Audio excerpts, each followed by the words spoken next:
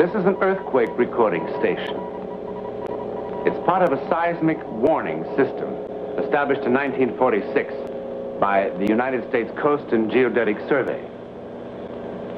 Seems a strange place for a true account of psychic phenomena to begin, doesn't it? But it's not so strange, really. Our research has taught us that unexplainable events can occur anywhere, at any time, but that they tend particularly to occur when the human mind and heart come in conflict with cataclysmic events or emotions. Still, nothing very cataclysmic seems to be happening here. But then disaster often begins quietly, doesn't it?